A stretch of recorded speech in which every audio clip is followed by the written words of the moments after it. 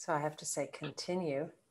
I assent. I give my consent and my assent and my enthusiastic yes. Well, why don't you introduce yourself? Hello, I'm Winsome Brown. I play Teresa Sackler on Dopesick. You sure do. That's what we're here to talk about. I also, given the subject, rather the person of my incredible interlocutor here, I'm the narrator of Sarah by J.T. Leroy, aka Laura Albert, and that's what brought us together. And I'm so happy to be here with you today. Thanks, Laura. Thank you for making time. I am really excited that there are so many people who are artists in every echelon of life, and I run into them, and they're like, "Oh, I know Winsome," and it's for every. And I was on Instagram with the Australian musician Ben Lee, and I was like, "Oh, can I send you to listen to audiobooks?" And it's like, the audiobook reader is great, Winsome Brown. He's like, I love Winsome. And it's like, I love Ben. Ben is married to Ione Skye, and she's an old friend and such a dear person, and I'm so happy for the two of them. They have a daughter, and they've had this incredible year in Australia. They have a daughter together, and then Ione also has another beautiful daughter who happens to be my husband Claude's goddaughter. Oh my gosh. Oh wow. And that's funny because Ione is Donovan's sister, right? That's right. And he reads one of the stories on The Heart is Deceitful. It's a very small world. It's a very small world indeed. So yeah, and it's funny, I wasn't like, sometimes I'll be talking to someone and I forget how we're connected or what that was, or that they know someone, or they were actually somewhere where something happened. I'm telling them about it and they're like, yeah, I was there. I'm like, oh yeah. Yeah. I just saw Ben do an amazing performance on TikTok with Kimya Dawson, who's such a wonderful songwriter and performer. And the two of them are just incredible together. Can you send that to me? Yeah. Or I can send you the link, I guess. I'm not on TikTok. Oh, me neither. He posted it. Yeah. Which often it's hard, actually, if you're not on TikTok, to find it. Anyway, my kid is on TikTok, so I'll get her to somehow send it.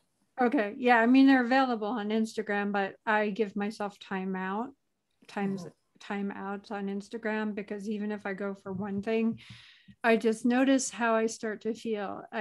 Even if I'm going with a mission to check out one thing, I notice that if I'm looking at political things that are very directed activists, that's great. But once I start going into, I watch one person's thing, but then all of a sudden next I'm into influencers and somebody showing some kind of, it's engineered to show off or something. And it's me and my feelings. And I get sucked into it. It's dangerous.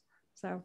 Well, and gosh, maybe this brings us to our subject of our discussion, because it's engineered to make you want the next hit. I mean, the internet is clearly being pitched to respond to our pleasure centers, or perhaps our fear centers. I don't know what makes us tick. Yeah, both. But both of those things. And so is a drug like, I mean, OxyContin is pitched was designed and sold to make people want more and to just sell more of it.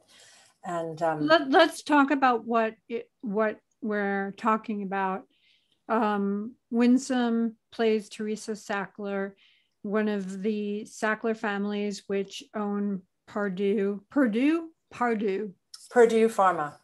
Yeah, I love that confusion about what's the problem with the chicken we're going to go after the chicken manufacturers. It's like, actually, you should too.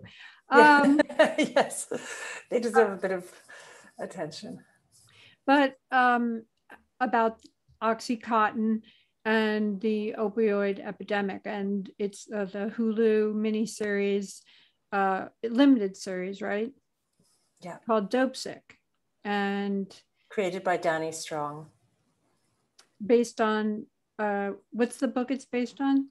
It's based partly on Beth Macy's book, Dopesick. And the cast is just phenomenal. It's an incredible ensemble cast. I mean, it's a true feat of writing and direction and performance, because there are at least 4 storylines that are each equally important and vital, and each of them has multiple characters, and they're interwoven kind of seamlessly so that the audience is following a complex story, but in a way that is understandable and really fulfilling. And very relatable. Yes. And you can see how, as the opioids were introduced, I had no idea about the label that the FDA had given the stamp of approval that OxyContin was less addictive, less than 1% of people, when it was very much not true. Yeah, the label says something like, this is a total paraphrase, but because of its time release action, it is believed to be less addictive. And a label like that had never been put on a class 2 narcotic. And so that was absolutely instrumental in convincing doctors to prescribe this narcotic casually for intermediate pain, or for kind of medium pain, and for long-term pain to their patients. And that had never been done before. Those kinds of narcotics were usually used in end-of-life care, for very serious care, in hospital. Mm-hmm. Mm-hmm. Yeah, and it's very hard when you have a doctor telling you, and people are coming with a kind of intersection of problems, which are often intermingled with psychological, a physical illness doesn't make it any easier, and can be informed by the psychological. And it makes you all the more ripe for addiction. And it seems like they knew this. I mean, they targeted areas where there was people had very hard physical labor intensive jobs and were more likely to get hurt. And the loss of being able to work, how that affects somebody's pride. And income. I mean, people are working day to day, hand to mouth. So losing days or weeks of work is not an option for many people. And so getting through their pain in order to be able to take home their paycheck was essential. And so painkillers like OxyContin were a crutch. And there was a database. One of the things that the show, that Dopesick shows, is that Arthur Sackler, who was the eldest of the 3 Sackler brothers who founded and owned Purdue Pharma, he invented a database that showed what drugs were being used where. And this medical database allowed Purdue salespeople and the sales department to figure out who is already prescribing painkillers, because we could go in there and switch them to Oxy. And then once they're hooked on Oxy, we could up the dose. And that's really what happened. It was targeted. It was really lethal what they did.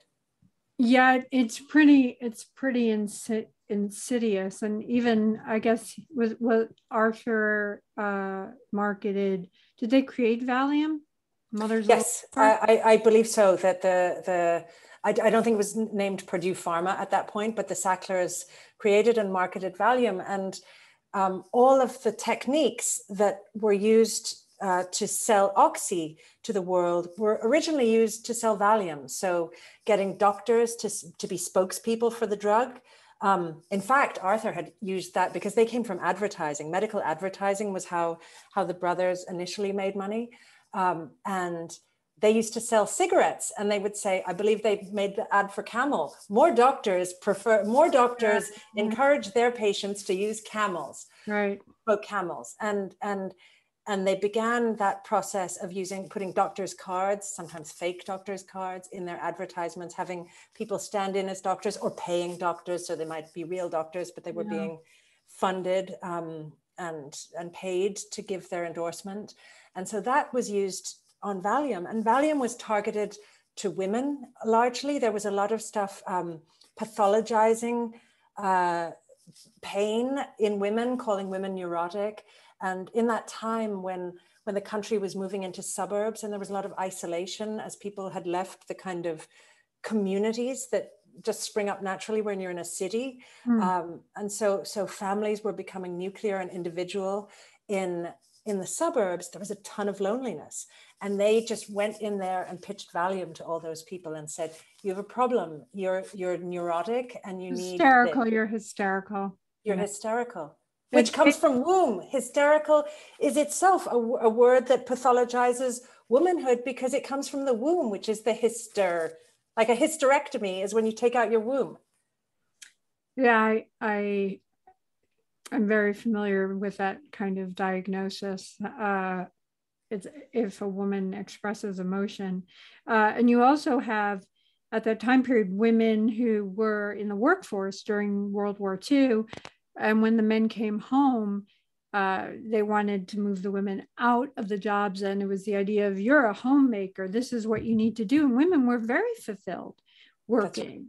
And my grandmother worked building Liberty ships. Yeah. And then when she was kicked out of that job, she became an alcoholic. I mean, it was very difficult for somebody who was intelligent and keen and smart. And she was a brilliant manager. This is in Vancouver, Washington.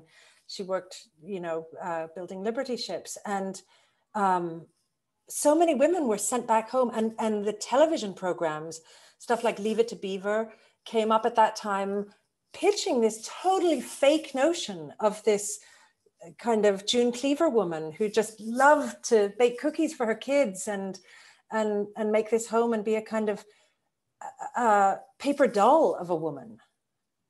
Yeah, and there was no conversation about how the laws that were being passed, forget about even for people of color, but that women were not allowed, the quotas on professions, how they weren't even allowed.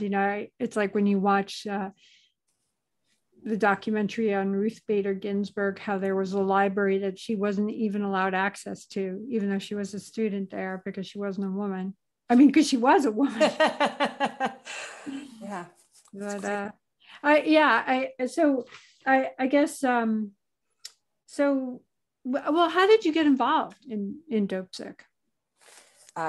Through the regular channels. I submitted an audition. I was, invited to audition. I auditioned and got the part. And it was an interesting journey, actually. I had read about the Sacklers years before when an article in the New Yorker came out describing what they had done and how they had actively known as a company what their product was doing and how they kept going. They not only kept going selling in America, they were like, oh, great, let's sell to Europe. Let's try to sell to Asia. Right. So let's get as much of the world hooked on this as possible. And I had been really, really appalled when I read that article. So when I was invited to audition, I was really excited at the thought of being involved in something that tells this story that has affected so many Americans. 500,000 Americans have died from overdose, and this is largely because of companies like Purdue Pharma and their marketing of these drugs. They're very irresponsible and deadly marketing of these drugs. So anyway, I got the job, and then it was exciting to try and research what's Teresa Sackler like and what are the Sacklers like, because she's a dame, right? She's a dame. She was given her damehood in 2011. What does it mean work. Exactly? A damehood? It's like a knighthood. Okay. It's the female equivalent of being Sir so and so. No, it's because she donated so much. She's a huge philanthropist. The Mortimer and Teresa Sackler Foundation gives. I mean, in recent years, things have changed a little bit and museums have stopped accepting their donations, but they would give like £7.5 million, which is many more dollars. I mean, maybe that's like 14 million or so, or 10 million. I don't know. My exchange rate isn't top notch right now, but but they would give a lot of money to institutions. She's a trustee of the Victoria and Albert Museum. Very, very important. Excellent. I am Laura Victoria Albert, after all. Oh, of course. Is that just by coincidence? Nothing ever is. No, it never is. It's a wink, you know? That's so great. But trying to learn what she was like was one of the first challenges as an actress, because I don't know if you know this, but the Sacklers have wiped the internet clean. Wow. I mean, somebody like Teresa Sackler must have attended hundreds of ribbon cuttings, must have presented awards, must have been given awards, must have been at social events, on video, because any of us who lives a life is on the internet. Right. And somebody who's as prominent as she is, all the more so. There's not a single clip of video of any of them. Well, there are some pictures of her. There's a couple of pictures, like 3 or 4. Yeah. And those were important to me. And then I researched by calling up English artists to say, you know, have you ever heard her speak? What's her voice like?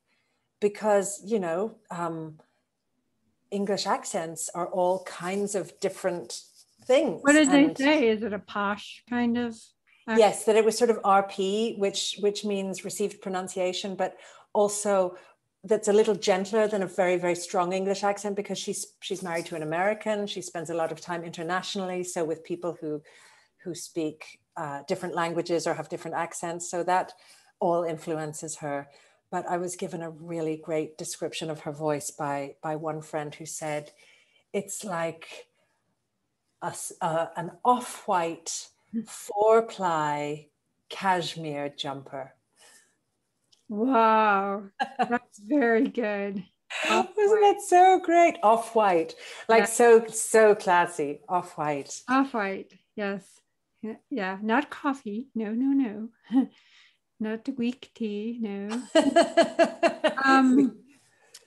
You know, one thing I was struck by in your performance is, in the performances that I've experienced of yours, you exude warmth, even when, like, your character in News of the World is a stern Norwegian.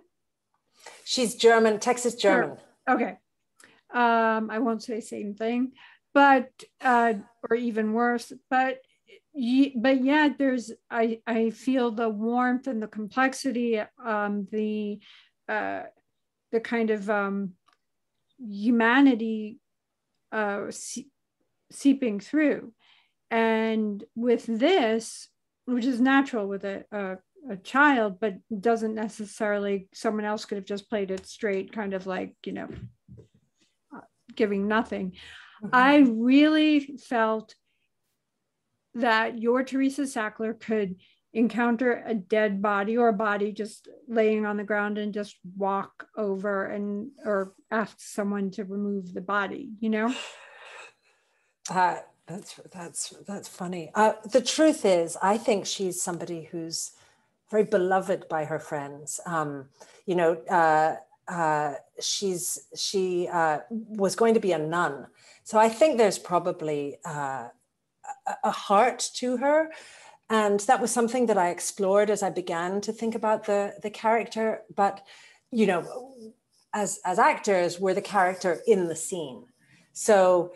Were there that scene with the dead body, we might see a different side of her, but we saw her in board meetings and, you know, in glamorous events where she's sort of like the beautiful and loving wife. I think she and Mortimer, I mean, this is the thing that's strange. I think he's dead now, but a very loving marriage. They had 3 children together. They, I think, were kind of a warm and gracious couple, very beloved by lots and lots of people, and necessary because of how much money they gave. And yet that's not the full story, because I was sort of looking for the heart in her as a performer and thinking that perhaps she might be a protester in the whole OxyContin thing. Maybe within Purdue, she might be a voice of dissent. But then as I continued to do research, I realized, Purdue had, when they realized that their OxyContin game might jig, I guess, the jig might be up, they founded a generic company called Rhodes in order to continue making narcotic opioids and under a different name. So to keep the money stream coming in, just not under OxyContin. And Teresa Sackler is on the board of that company as well. She's on the board. She resigned from the board of Purdue in 2017, but she was on the board. She had a seat at the table. He had a seat at that table. Yeah. And, I can't know what she was saying in every meeting, but I know that she went on to have an important seat in this subsidiary company, and they were continuing the work. So I can't give her a pass just because she sort of seems to be beloved by her friends. Well, there were plenty of people who were slave traders and were beloved, Exactly. That's exactly right.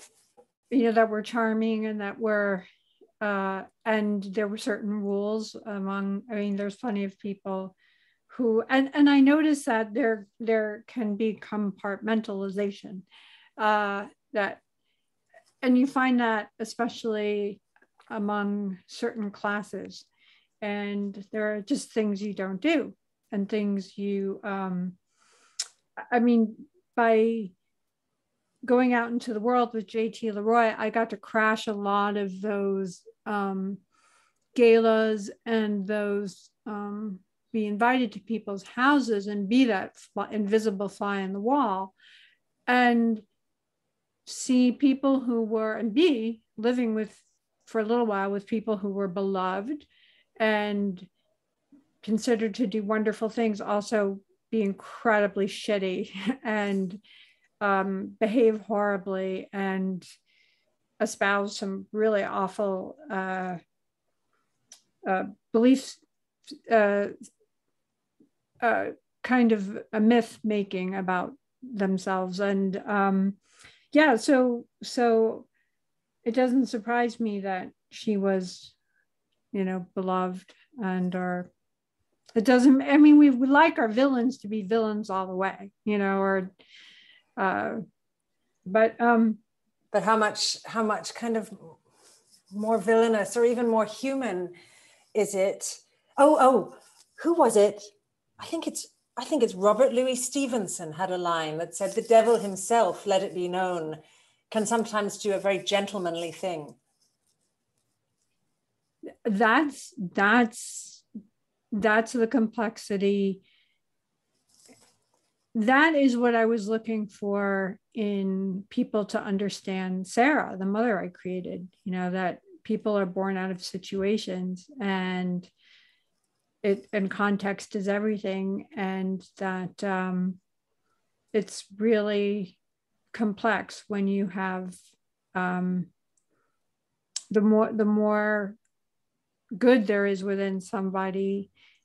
That's why I think people get up and defend all these people. They're the last to accept that someone might be a predator.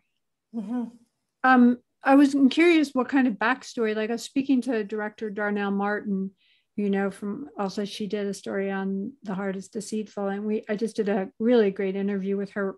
And she talked about how she asks everyone to find a backstory, even to the background characters, which often are they're just standing there, but they're important to make to give to the whole energy of a scene.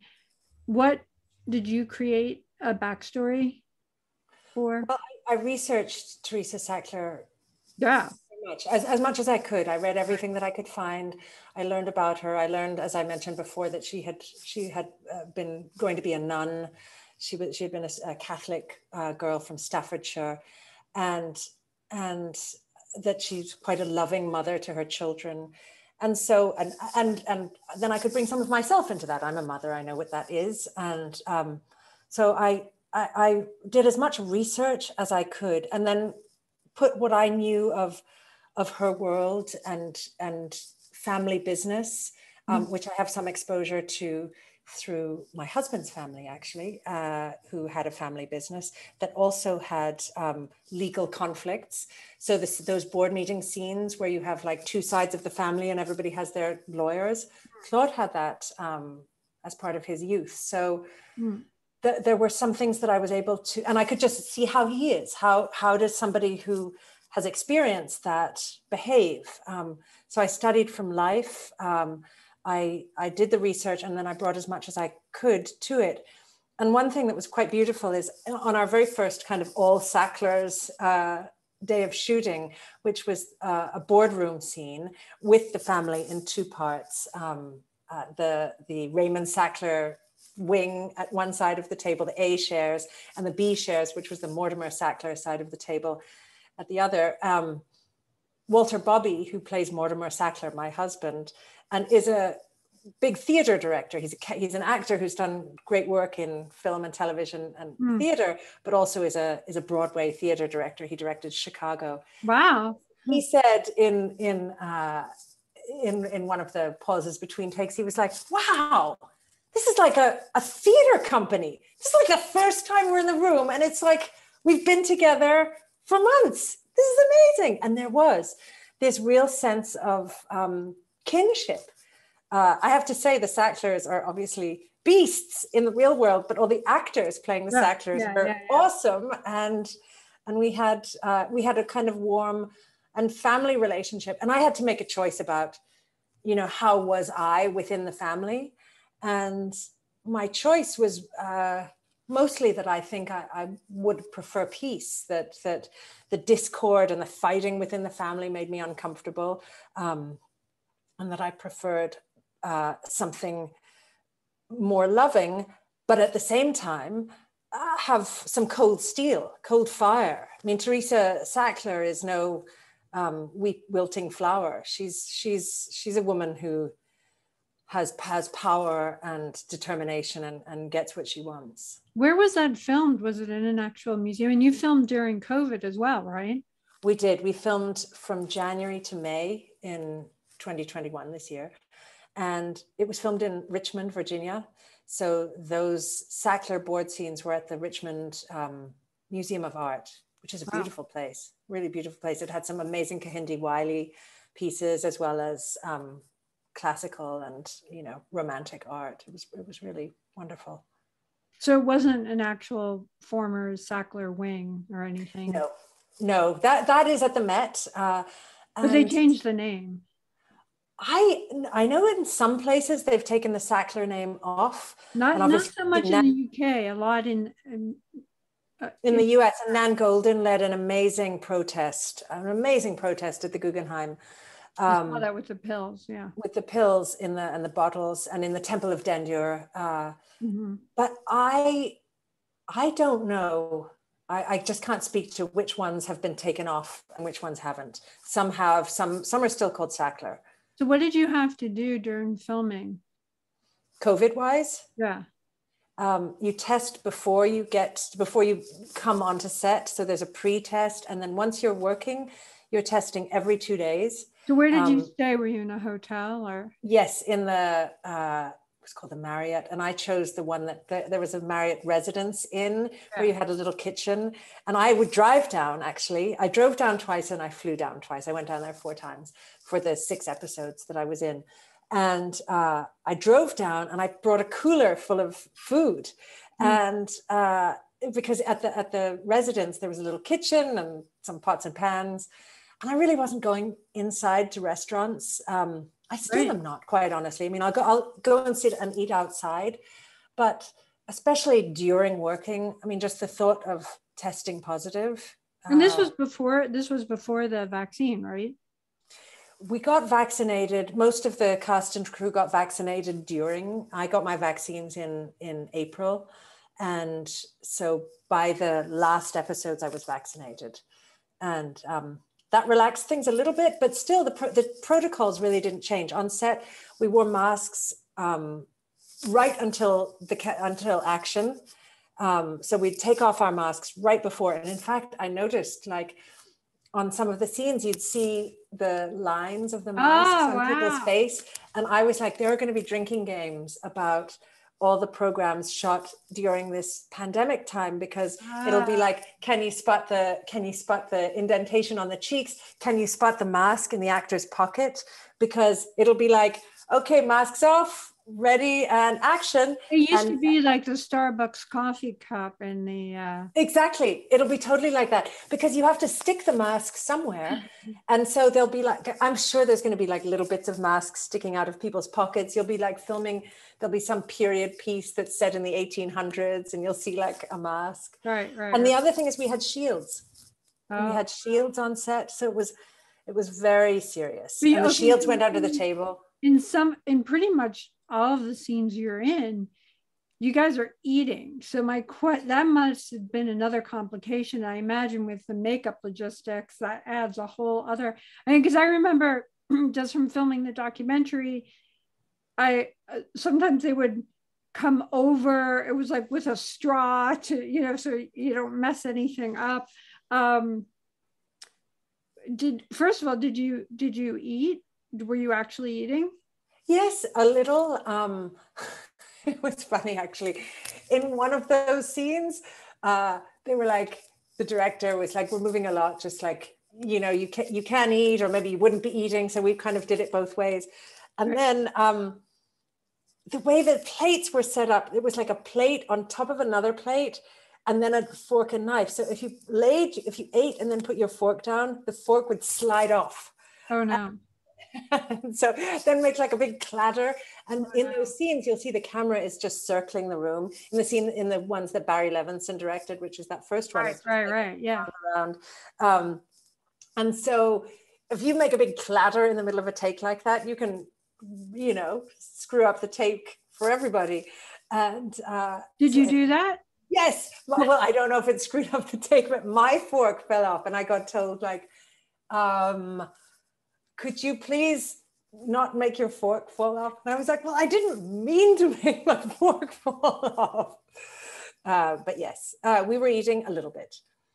I felt that those scenes were quite tense, and I mean, they were quite tense. And so I think in my personal experience, in a very tense scene at a table, I'm less likely to just like tuck in and be munching away. So it was all a little bit, reserved. Right. Yeah. But there was always, in all the other scenes, there's always like a glass of champagne. Everyone's already got the glass of champagne. Yeah, it was funny just how it's all organized around food. And when I saw, it's like, I know with my family, no one would walk away from, you have to be really angry to walk away from a meal, or not, or let it ruin your appetite type of thing. Yeah, it's, I want to, did you, so all your scenes were there. Did you go to any of the rehabs, or how has it affected everybody knows someone who is struggling with addiction, is in rehab, has been in rehab.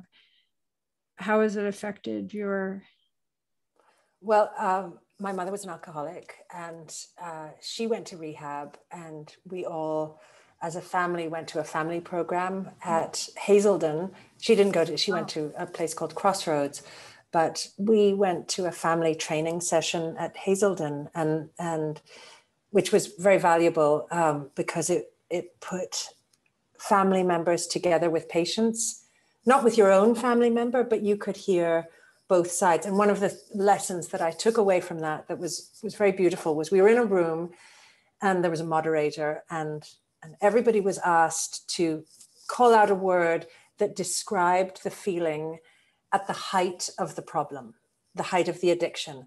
And people would say, or a word or a feeling, what it felt like. And people would say, I felt angry, I felt alone, I felt judged, I felt spied on, I felt powerless, I felt, like dying.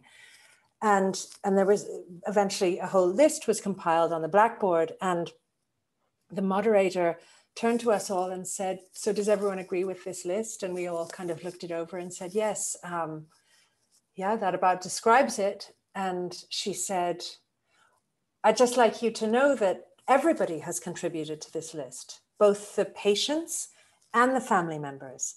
And so what it feels like when you're the addict is not dissimilar from what it feels like when you're the person helping or watching your beloved person suffer.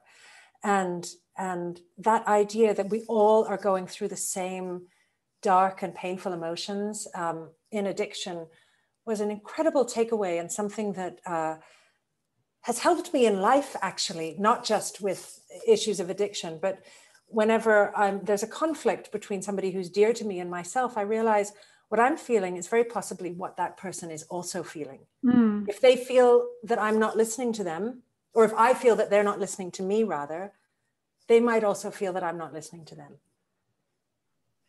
That's a really powerful takeaway. Yes. So anyway, my cousin didn't die from OxyContin, but he died by suicide post drugs and at our house. So, oh my God. Oh yeah, I remember hearing about it. So I for sure are like everybody, we're all touched by it, and what is important is what we take away from it, and how we move forward. And harm reduction, decriminalizing addiction and supporting it medically is essential. And for communities to get together and raise their voices about how the money should be spent to help people who are perhaps underinsured or uninsured, who have addictions, to cope with their addictions, because it's a medical problem. And in the case of OxyContin, and as Dopesick shows, it's a medical problem that was given to people. Yeah. You know, it was forced on people. When you see a character like Betsy in Dopesick, played by Caitlin Dever, who just wants to work.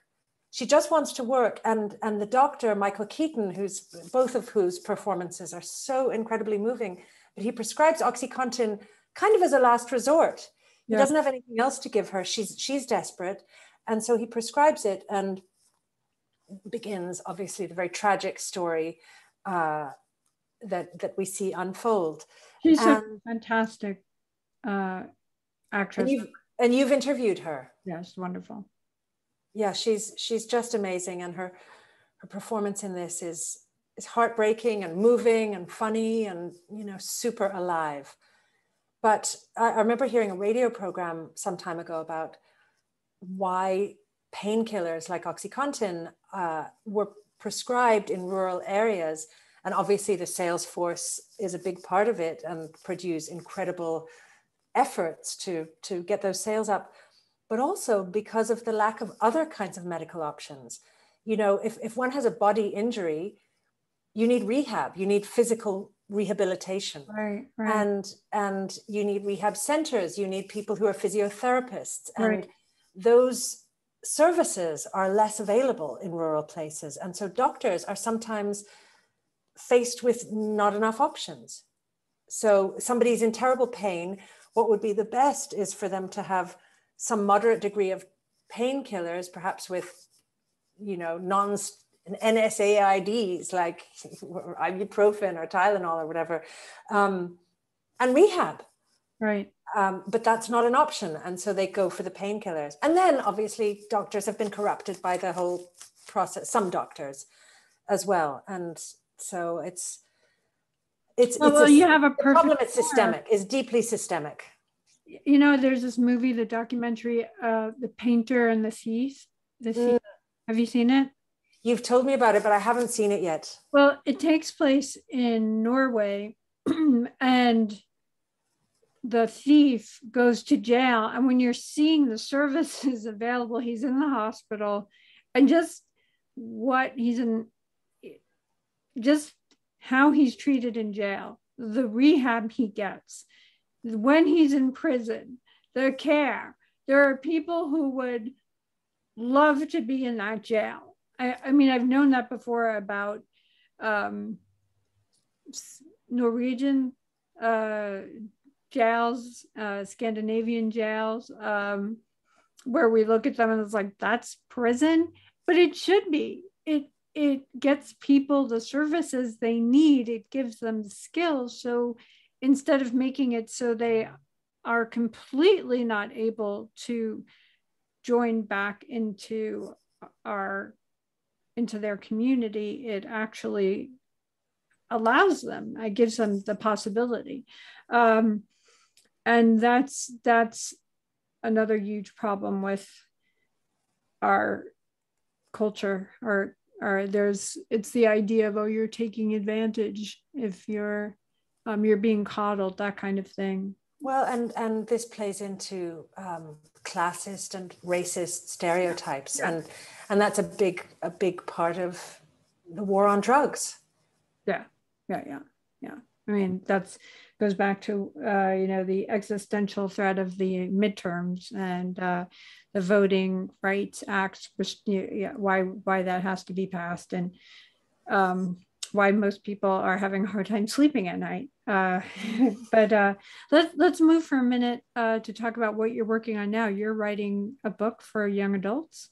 Yes, I am. This started during COVID. I'm in a writers group and started writing. I'd always wanted to write a book that deals with magic and is for young people, because I think I'm still a passionate reader, but I think I think of myself as a reader, and I think that became true when I was a young person, a young reader, and it's still those books that have shaped who I am, what I think about, how morality became interesting to me as a young person. So I love the form. I love books for young people. I mean, I guess before we would have called them children's books, and now we would say young adults. And because I have teenagers, and it's just come naturally to write something that is much more in the young adult vein. Mm-hmm. Like it's sex positive, it's queer positive, it's about the issues of today, and I've really been loving writing it. It's something I've made of. Oh, I'll say it here. I promised to finish a draft by my birthday, which is December 4th. I look forward to it. I'm really excited. I hope by that time I'll have a draft that I can send to you. Well, when Paula Malcolmson introduced me or was preparing me to meet you, she described you in every capacity: writer, performer, director. I mean, playwright, just everything, and it's like she's really down to earth, which is like impressive. I've got my finger in a lot of pots, just because it's all so exciting to me. I mean, and I'm a little bit of a DIY person. As a younger person, and when I was like in college and stuff, you sort of, if you wanted to put on a play, I don't know, you built the sets and your friend directed it, so it didn't seem like such a distant thing. And I've always kept that. So when it came to me to direct a movie, I did. And then I was like, well, I better learn how to edit film. And so I did. And it keeps getting, the lessons deepen with time. And I've been really lucky to have some wonderful mentors like Andre Gregory, whose work is so profound, and whose book, by the way, This Is Not My Memoir, is so great, is like an essential book. But his work that he takes time, it's done in a non-traditional way, and so the fact that things can happen in many ways has been very inspiring to me. And I've taken you're very much of that improv, yes, and there's so many people. I mean, for me, very often I say yes, but the fear is there, and you might have that fear, but and you find a way to show up and explore.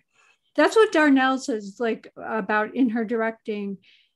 How do you make room, creating a safe and organic space for people to play within, so we can play, And that's really what you do, whether it's in your characters, whatever you come to with people in your life, personal and professional. It just seems you're always creating a space for people to play. Well, thank you. And I love to play myself. And I love playing with you. I love playing with you too. Come play in my sandbox. Well, yeah, there's a lot of like interesting things to find in sandboxes. There are indeed. There are indeed. And let's make it so that those things are not syringes. Let's end the war on drugs and take a harm reduction model. It just should be cat poop, you know? It should be cat poo. Well, ew. But yes. But it is funny. I love that, looking at that video that my phone sent me on that. It was like this time, whatever, whether it was like 2 years ago, where you guys were, it was you and Paula, and you were walking away, and I was like, don't go. And and I started doing this kind of abandonment issues things. And you said that like you promised there'd be more, and it was going to be something wonderful, you know? Something wonderful. And it is. It is. It really, but it was funny because, yeah, you predicted the future, which I didn't even know what it would be, which is you bringing to life Sarah. Your masterpiece, your incredible, incredible work of literature. But it was definitely like, when I was saying that, I felt so much connection and love and light, that there was that, even though I was being funny, I was really being honest about this feeling of, oh, this light is leaving me, and that little kid feeling like, I don't want to let go of this good time, you know? And and it's that, remember, you're very good at, because you're so balanced, it's like, and there will be more. You can, you know. Well, we need the pauses between the good times in order for them to reflect on each other, right? We need night between the day and silence between the music. Then there are these studies about dopamine and that the brain needing that downtime, like we're not made to have that constant ecstasy, that feeling of dopamine pump out. And they're looking at how the brain works in terms of addiction, and everything ties in. But I love your, is the word homeostasis? Yes, I think it is. I think that is the word, homeostasis. My friend Noga, who's a writer on philosophy and science, was teaching me about that, and interoceptivity. What is that word? Interoceptivity and interoception, which I believe is the body's work towards homeostasis. Yeah, it's amazing. And by the way, something that is being discovered in science now is, you know, we sort of grew up with the idea of the mind and the body being separate things. They are not. They are not separate things. The mind is in the body and the mind are connected. And if there is one that supersedes the other, it's probably the body that supersedes the mind. Yeah, I love the whole mycelium models as well. You know, the brain being shaped like a mushroom stem, and how mushrooms kind of fan out, and the intersection of, I mean, we can get really like, we could totally go wild on this. I mean, what does dark matter look like other than mycelium? I think the inside of my vagina at night. At night. Gosh, maybe it's bioluminescence inside. I would be sitting over the toilet with a purple light. with a black light. Imagine the nightclub inside there. Mycelium inside my vagina dancing with a fungus. Yeah. There we go. Yes. I had to bring it to a really classy conclusion. We always have to go there. We always have to go deep. Yeah. So classy. My friend Melissa and I, we were going to start a magazine years ago called So Classy. And we were going to put things that may or may not be classy. Sounds like a Choose for yourself. sarcasm even. I love you very much, and just thank you for your time today. Thank you, Laura. It was so great to talk with you. I hope everyone will look at Dopesick. I think it brings up some really wonderful issues, not wonderful, but important issues that we as a country should be reckoning with and changing how we handle drugs, changing our medical system, and moving forward with compassion. We that needs to be changed, where people and government are allowed to work in government and then join a board or be a regulator and then join a financial institution that they regulated. It's just insane. That would happen with the head of the FDA, who then joined the Purdue. I mean, or became an employee of Purdue. Absolutely. Yeah. Yes, the systemic problems are legion, but so are we. So are we. So are we. All right. Well, thank you, Laura, so much. Thank you. It's a joy to be here with you. Thank you, Winsome Brown, for donating your time to this lovely event. No, I'm really, it was very moving. I was really riveted, and it opened, I really didn't, I didn't really understand all that went down with OxyContin, and this, I thought how targeted it was. It was targeted. It was not an accident. It unfolded the way it was designed to unfold. Right. Yeah, it's just like systemic racism. You know, the system is created in a certain way, and it works well. It sure does, and it keeps rolling. And I think what we learn from this, it spreads out to all kinds of addiction. There are so many people right now struggling with harmless addictions, but everything from weed to, alcohol. I know a lot of moms who are, it's like the mommies who drink kind of thing.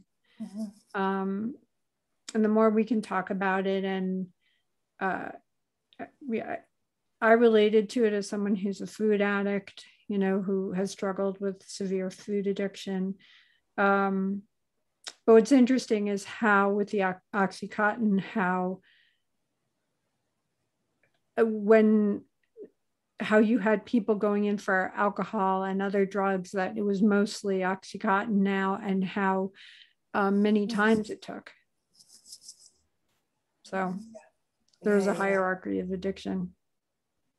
That's I'm sure that's true, but I think, all addiction needs to be treated with compassion and dignity, and but corporations shouldn't be allowed to manufacture addicts as Purdue did.